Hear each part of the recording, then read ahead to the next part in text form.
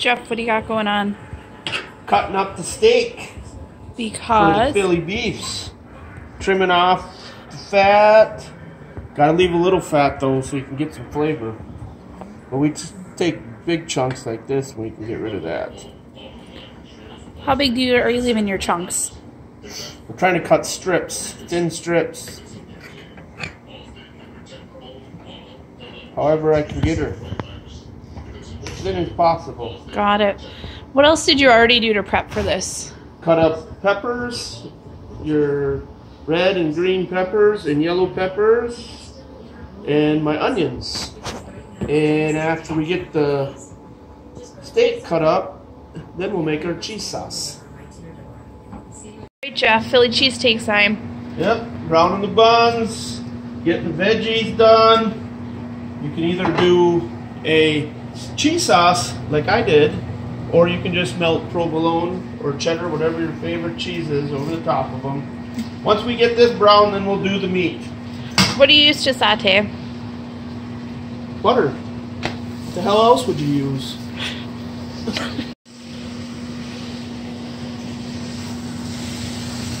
Toasting buns, sauteing some veggies.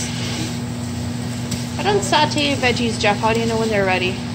When they're golden brown, we want to soften them up.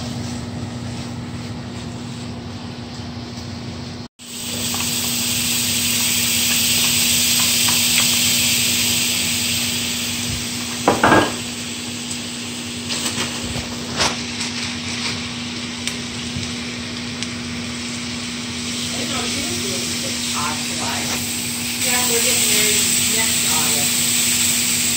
Beef. Are you putting any seasoning on your beef, Jeff?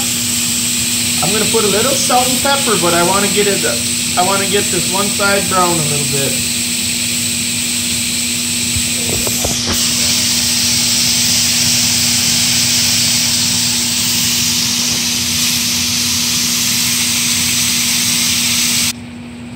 This is